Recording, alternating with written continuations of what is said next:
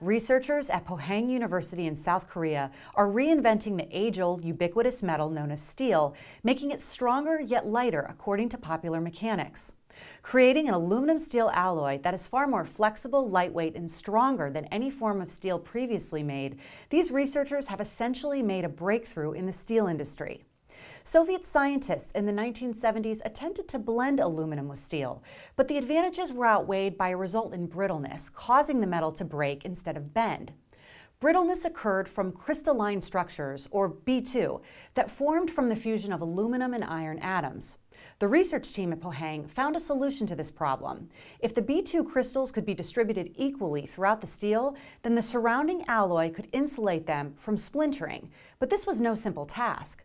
Through repeated attempts and experimenting, the researchers took years to figure out when and where B2 crystals formed before they were finally successful.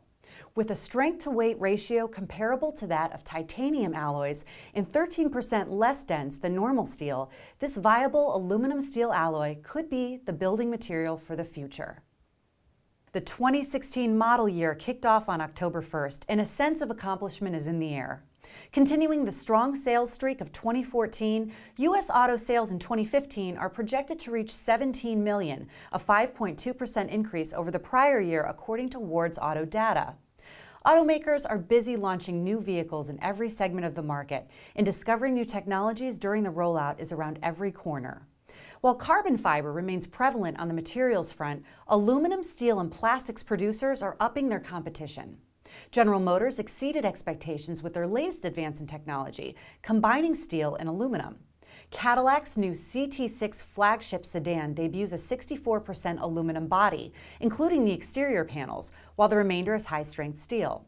The body is a significant 198 pounds lighter than if it were all steel, according to GM.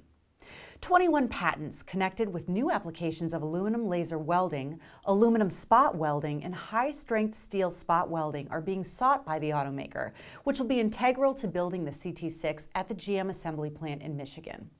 The BMW i8 plug-in hybrid combines aluminum and carbon fiber, resulting in a lightweight polymer-reinforced supermaterial which also covers the 7 Series sedan, pressing it together with steel into a fixed hybrid material to comprise the car's B pillars.